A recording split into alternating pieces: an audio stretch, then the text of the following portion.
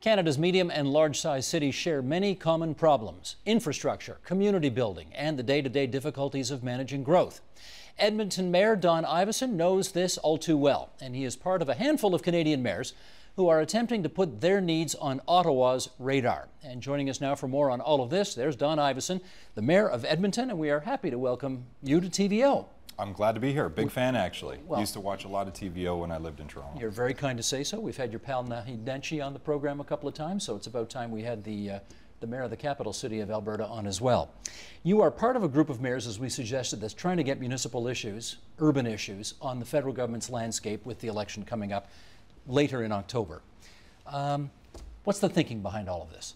Well, Mayor Nancy and I are trying to do it in Alberta between the two of us, along with other mayors in Alberta. But I think there is an extraordinary group of mayors who have been elected, many of whom have been elected just within the last 18 months or so, from across the country, who come together around this thing called the Big City Mayors Table. It's 22 mayors who collectively, if you counted up all the humans we work for, would add up to about 2/3 of the country's population.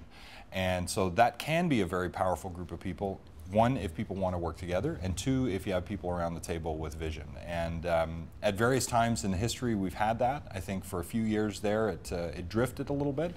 But again, with so many new faces around the table, and obviously much attention was given, as it should have been, when we met in the springtime, or sorry, more back in February here in Toronto. It was sort of John Tory's debut. But there were 8 other mayors from across southern Ontario and a few other places, the new mayor of Winnipeg, for example, who arrived.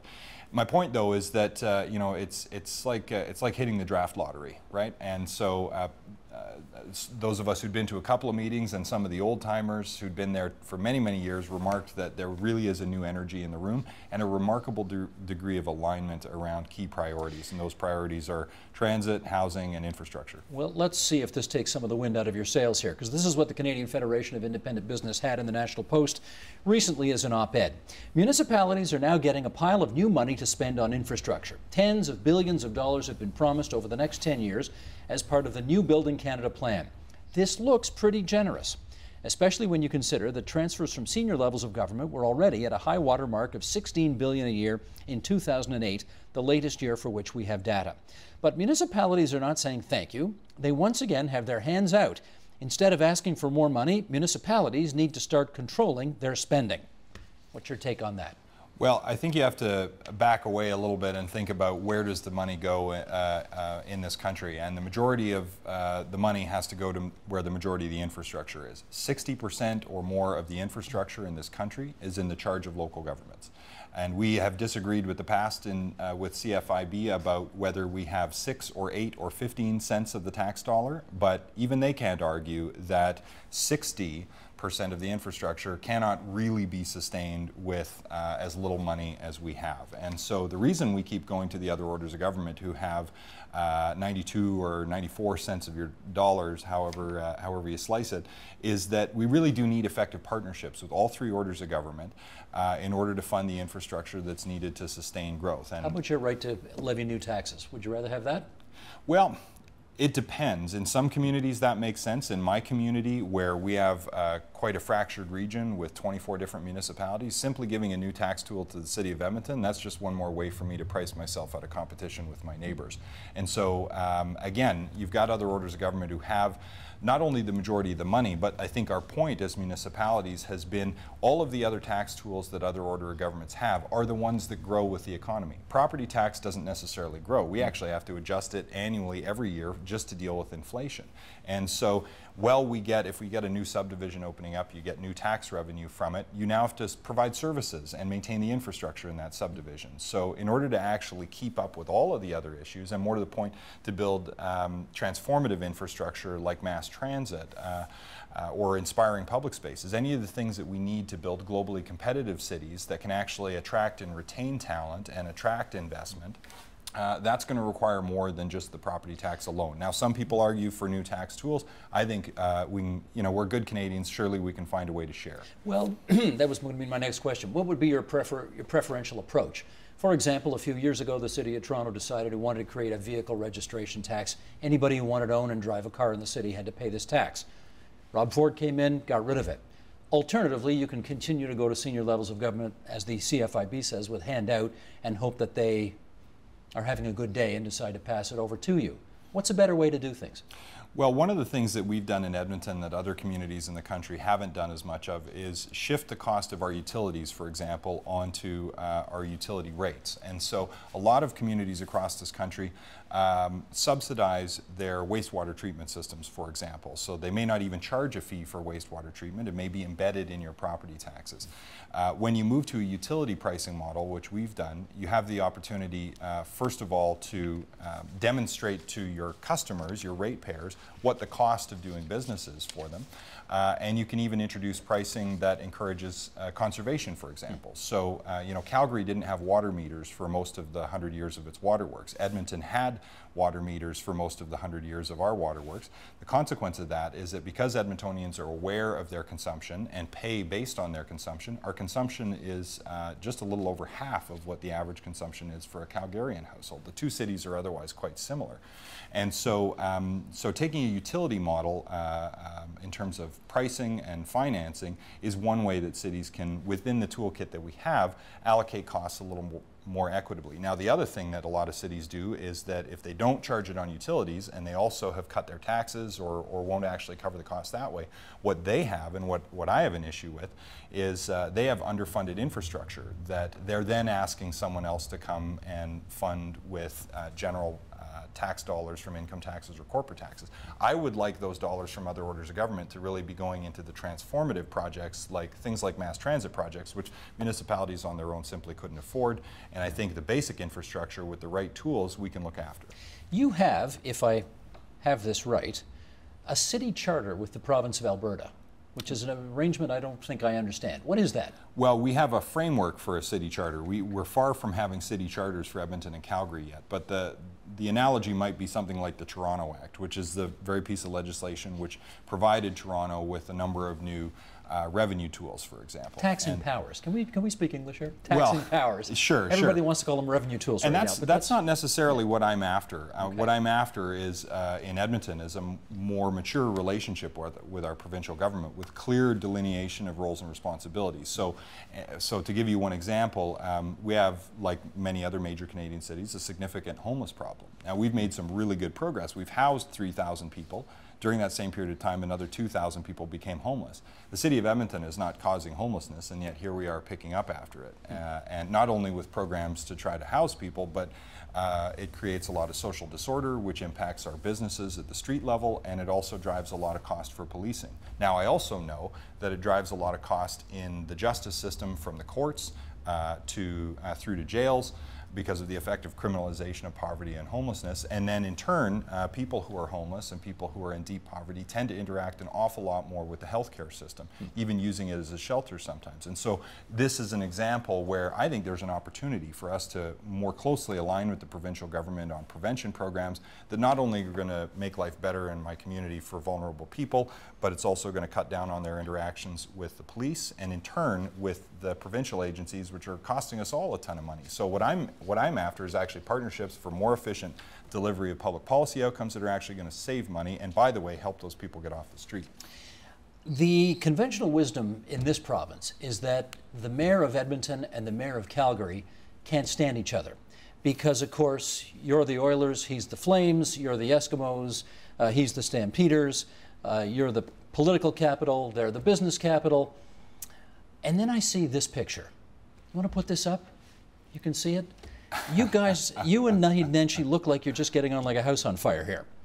What's the story? And that's his chief of staff, I guess, who says... Who took the picture. Who took the picture and says, bromance. Yeah. Are you two guys getting along too well for two mayors who are supposed to be in competition with each other? Well, I think the thing that's changed is, one, Mayor Nenshi and I, or Naheed as I know him, we've known each other since before either of us was elected. So we had some mutual friends that introduced us back in about 2006. And that was after he'd unsuccessfully run for city council and just before I successfully ran for city council in Edmonton. So not that it's friendly competition, but But anyway, we both share a passion for cities and what local government can do. And the thing we also have in common actually goes back to about 2002. There was a public policy organization called Canada 25 that did a few years of symposiums around the country on public policy questions. And they were sort of ex-student leaders who liked hanging out across the country with each other and wanted to continue to get together. And so in 2001 it was the brain drain. 2002 it was, because as they studied the brain drain, they said, wait a second, we need our cities to be competitive in order to keep people in this country. So the attraction and retention of talent. So, and then 2002, how do we build great Canadian cities? So the guy who authored the report at the end of that process was Naheed Nenshi. And so I was involved a little bit in the Edmonton workshopping of all of that. But my point is that going back to 2002, both of us, and for me it was at one of these sessions, really germinated an interest in cities and city building and how important it is to support great nation building as well. That we have competitive, well-run, vibrant local governments. But I'll pick up on that word competitive. Why aren't your two cities more competitive with each other? You two seem to be working in tandem to get things done for cities, as opposed to in the way it used to be, if Edmonton gains, it's at Calgary's expense and vice versa, and therefore we really can't be allies on anything. What's happened to make that change? Well, I think you know, on the playing field and certainly on the NHL ice, there's still friendly rivalry, as there should be. Not that friendly, actually, but anyway. Yeah. Well, we'd actually have to make the playoffs, and maybe next year we will with Connor McDavid. But the thing is that what I think we figured out is that you know, Edmonton and Calgary are going to sink or swim together. We are, you know, good policy for infrastructure and municipalities can't just apply to one city, and frankly it can't just apply to our cities. It's got to apply to Red Deer and Lethbridge and Grand Prairie. And the reason why this is so critical for Alberta is that Alberta is actually the most urbanized province in the country. Most people don't realize that, but 87% of Albertans live in an urban community. And there's this massive urbanizing trend into both Edmonton and Calgary. They've been the fastest growing cities in the country between the two of us, on and off for several years now. And so, you know, competing against each other is not additive, whereas working together is a real opportunity. And we happen to get along, and we happen to see a lot of the same opportunities for city building. Is there something, because, you know, there are obviously many large cities in the province of Ontario that may have something to learn from your particular experience. Talk about one thing that Edmonton learned that was a good, tough lesson that other municipalities could learn from as well. Well, I remember the garbage debates here in Toronto, and we went through all of that ourselves actually back in the 80s when I was in school. And you know, it was the landfill crisis, we called it. We said, where are we going to bury our garbage next? Because our municipal landfill was filling up. And so this is an example of a city hitting a hard limit, and we could have just paid even more money to truck it even further, which is what more and more cities are doing, or we could get creative. And so one of the things that I'm really proud of that we've done in Edmonton, you know, over really 30 years, is take a really transformative approach to waste management. And so we are, with the activation of essentially a garbage refinery is kind of what it looks like. We're going to be able to get to 90% diversion of municipal waste from landfills. So very, very little bit will still need to be buried somewhere. But between recycling and composting and now creating biofuel out of what you can't compost and recycle, we're actually leading the world, arguably, in handling municipal solid waste. And so it's just, you know, sometimes people give Alberta a hard time around environmental stewardship, but I think this is actually a great example of how, at least in Edmonton, we've seen what was something we were throwing out now as a resource, and actually we're building a company to export our expertise in waste management to the world, and we're closing our first deal in China even as we speak. Not too long ago, we took this program on the road to northwestern Ontario, Thunder Bay, a northern city like Edmonton, and we talked about something that is a state of ongoing concern and heartbreak for a lot of people, Aboriginal relationships. And I want to play a little clip from somebody who was in the audience that day, and then we'll talk about Edmonton's experience with this as well, okay? Let's roll that, please. Regarding racism, racism is rampant in Thunder Bay. It's very, very healthy. When I was younger, it was always there, of course, but because maybe the Fort William First Nation kind of stuck to themselves over there, and they came out once in a while to West Fort or so forth, it wasn't so bad. But now we have a lot of Native people in Thunder Bay, and you know, when you go to the store, they know you're Indian, and you certainly get the different treatment. But you know what? I'm used to it. I really don't give a damn. What's happening on this issue in Edmonton that perhaps, again, we could learn something from here in the province of Ontario in terms of ameliorating relations between Aboriginal Canadians and everybody else? Well, we were very fortunate last year to host the 7th and final event of the Truth and Reconciliation Commission of Canada, which was looking into the history of what happened in Indian residential schools. And Alberta had the highest number of those schools and has the highest number of survivors. And there are tens of thousands of people in the Edmonton and area who are actual survivors, and then their descendants are intergenerational survivors of what happened in residential schools. And the trauma that those children suffered and the challenges that they live to this day are a pressing concern for us, and we can see a very obvious causal link between some of the overrepresentation in poverty, in homelessness, and in victimization. And so what we have is a deep colonial rift that we need to reconcile in this country. And it's not going to happen overnight, but our city took this learning opportunity as a transformative one, and we declared a year of reconciliation with Indigenous people. What does that in mean? Our community. Well, it focused us on 3 main initiatives, and then others spun out of it, but it was really a desire to repair relationships and honor the history of First Nations people, which actually goes back tens of thousands of years in our area. And we think about Edmonton as a place that started in 1795 when Fort Edmonton and the fur trade started. But there's actually thousands of years, really extraordinary Indigenous history there as an intersection of a bunch of traditional Aboriginal trails. And so the archaeological record is fascinating and has artifacts from all across North America in it. So, and some people think that in the oral history that Indigenous people actually, as they came through the Siberian land bridge during the Ice Age, actually passed right through and crossed the river right where it is today, right in Edmonton. And so, so honoring that history and telling a different story, acknowledging Treaty 6, which is the treaty that governs the land around our area. I do that at the beginning of every council meeting now. That is a gesture of reconciliation to acknowledge that these treaties are real and binding and have significance to this day. And then we did some specific work around creating sites for ceremony to be practiced in the city so that people don't have to leave or go back to a First Nation. They can actually experience Indigenous culture right in the city at some ceremonial sites we're partnering to create. We've done some workplace education for our staff so that people, especially frontline workers, but also decision makers and senior officials within our organization of 10 or 11,000 staff have more knowledge about historical trauma and colonization and its effects on Indigenous people, and can bring some more compassion rather than stigma to the interactions they may have with people in distress. Let me pick up on that, because your hometown newspaper, the Edmonton Journal, had this as an editorial not too long ago in reference to Cindy Gladue, who was a sex worker found dead in an Edmonton hotel room. The man accused of killing her was found not guilty, and here's the editorial that came out shortly after the trial concluded. The Edmonton Journal says, to many, Gladue's death is just another chapter in a long dehumanizing narrative, a story that predates abuse-ridden Indian residential schools and continues to this day.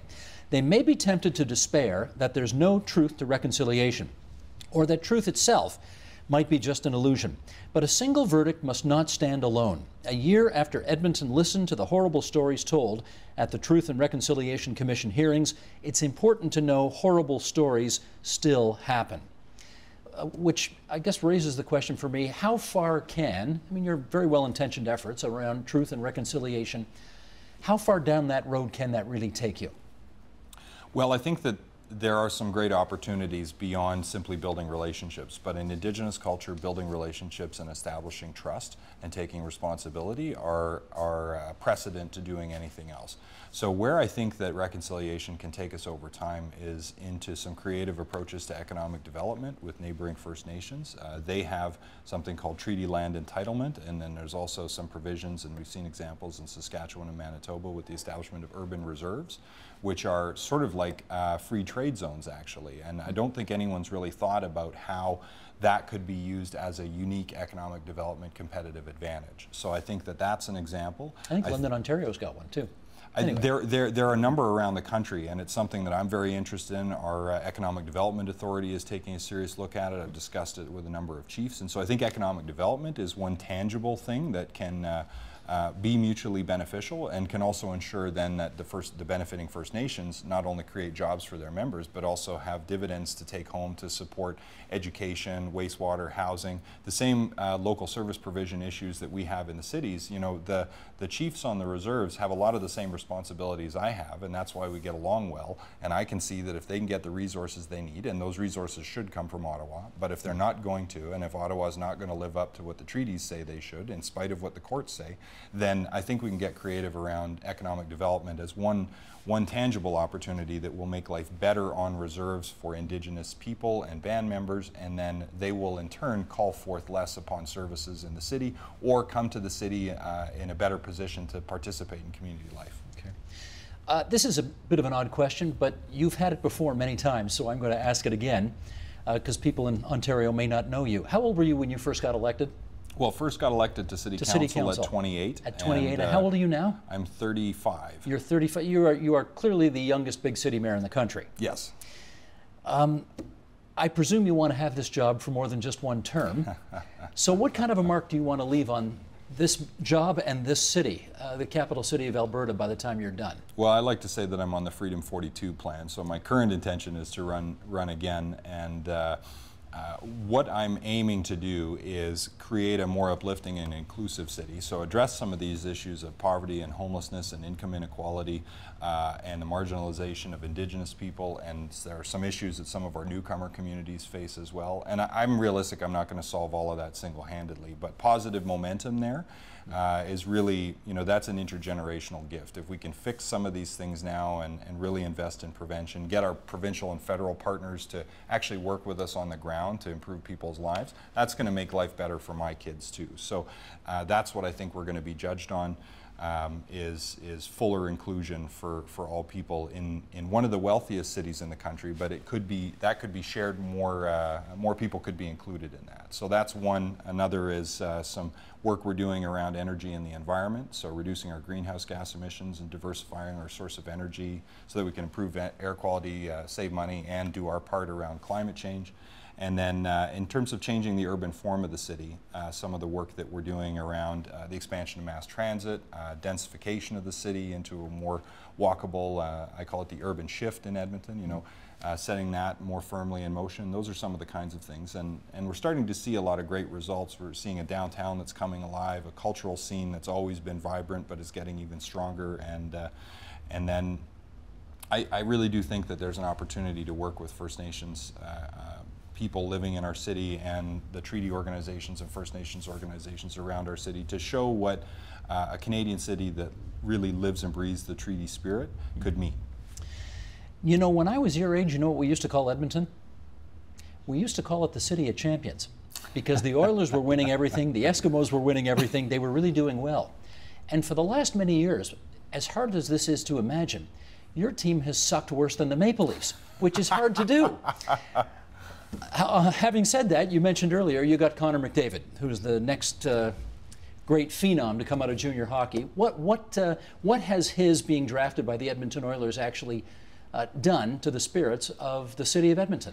Well, I can tell you that on draft night or draft lottery night, the city was just beside itself with excitement, and a lot of things are coming together at the same time. And so I like to say it's been a rebuilding decade for the Edmonton Oilers. Rebuilding decade. A rebuilding decade, because it's been 9 years out of the playoffs. But you know, that they've done some major reorganizations on the business side of things in terms of decision making. They've got Connor McDavid as this amazing prospect, and they've got a great team with a lot of the right competencies covered off. They just need to figure out how to win. And maybe before they do that, they still have to figure out how to lose and not let it drag them down. But you know, one of these years, and hopefully by next fall, actually, when we open up our new downtown arena, which is going to be a spectacular new addition to the city and a real driver of traffic into the heart of our community, that venue will be the place where we can celebrate and lift the cup once again. You know how many years we've been saying one of these years in Toronto? I know. About 48, I think. But anyway.